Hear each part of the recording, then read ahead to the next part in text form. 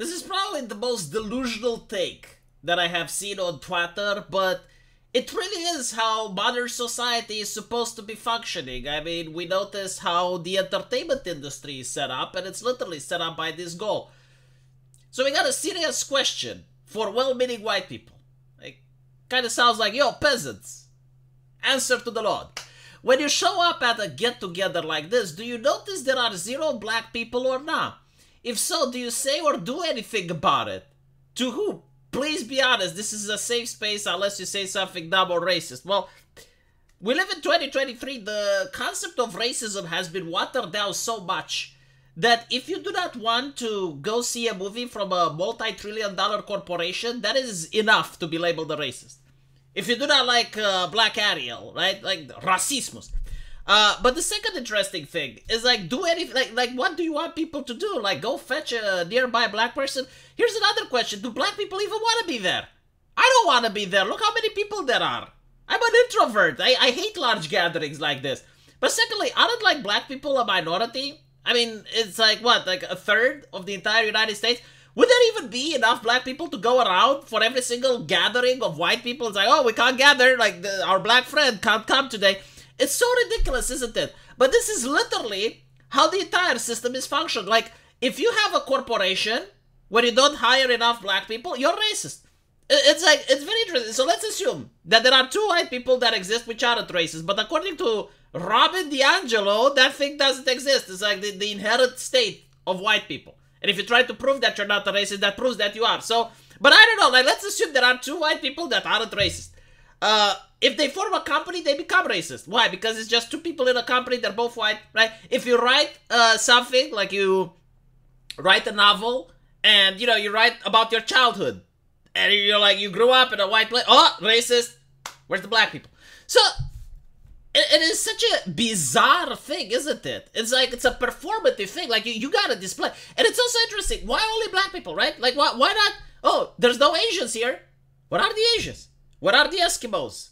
What are the Hindis? Right?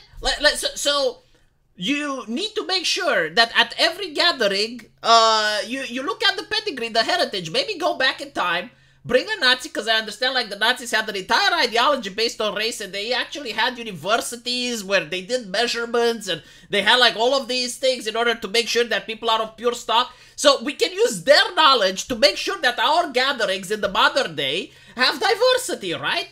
Holy shit. But not only that, right? Does it apply to sex and gender as well? So, like, girls' nights out, is that sexist because there's no men over there? Right? The interesting part is that it implies intent, right? It implies that these people that you see in the picture, first of all, they do not have black friends, right? It can't be that at this particular gathering there were none. But it's also the fact that you would never put under the same scrutiny Jewish people, Asian people, Hindi people, right? I mean, hell, in the United States, you have entire enclave of people that do not speak English, of various ethnicities. And well, that doesn't seem to be a problem, now is it? And you would never criticize them. Why? Because you know that these individuals are responsive to this type of criticism that makes no logical sense. Because it doesn't matter if it's logical or not. It matters about social saving and showing that you have the correct moral framework.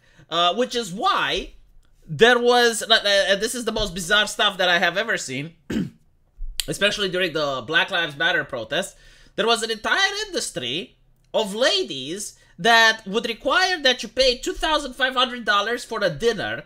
And by the way, the dinner wasn't included in the price. Like, you'd also had to purchase the food. So with $2,500, they would come to your place to lecture you what a racist bigot you are. You and your other guests. Like this is now a religion. Like, those were members of the clergy. It's like calling a priest to sanctify your house. Right? And the priest would talk about the original sin and how you need to repent and shit like that. And this was used like a purse poppy thing. It was used to show to other people, hey, look, you know, we did the thing. Like, we're less racist than you because we did the thing. We got, look, here's the receipt.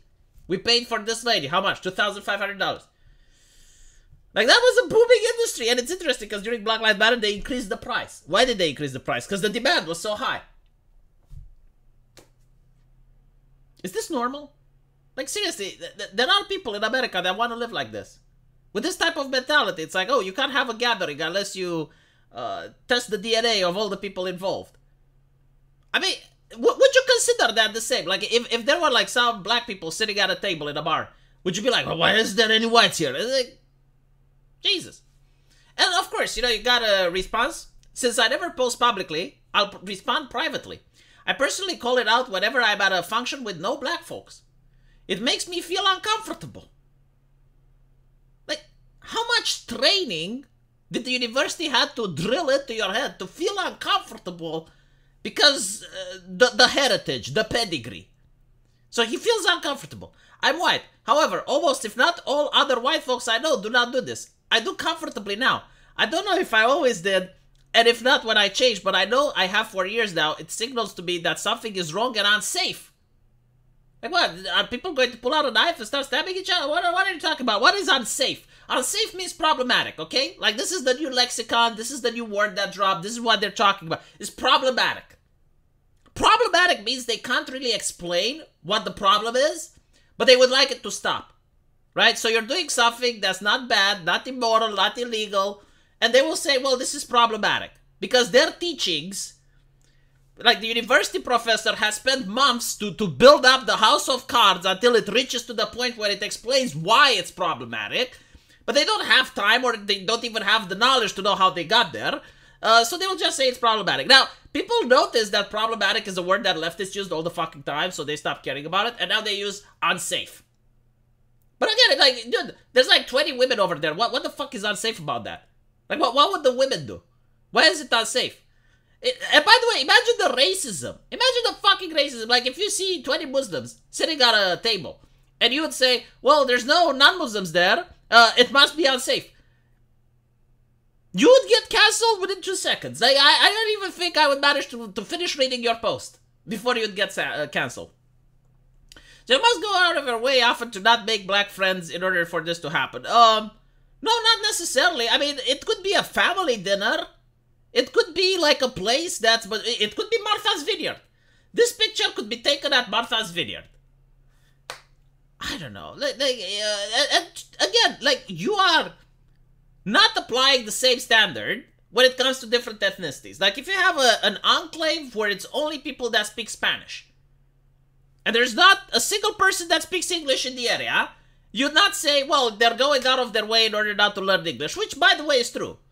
And a little bit puzzling. It's like, if I were to go to a different country, like if I were to travel to Japan, the first thing that I would do would be to learn Japanese, because you're at a disadvantage if you don't. Like, how do you talk with the authorities? Like let's say, you know, someone gets into a bar fight next to you, and they call a cop. Like, he's going to speak Japanese, he's going to talk with the other Japanese people before they talk to you, and they're going to get their side of the story. Many foreigners actually get in trouble in Japan because they don't speak Japanese, right? But the left encourages people not to speak English. So, it is what it is, you know. I do not believe that this is a problem. I think that people who think that this is a problem are the problem. And more importantly, if you see a bunch of leftists, you know, like, it's the same like saying, oh, why is there no Christian here? Oh, because you guys are so sinful. You know, like, you must praise Satan or something. It's literally that type of argument, right? It's like assuming intent. Like, you do not know who these people are. You do not talk with these people. You assume the fact that they must be racist. So, yeah. It's called a race baiter, isn't it? Let me know what you guys think, and as usual, I will see you in the comment section. Take care.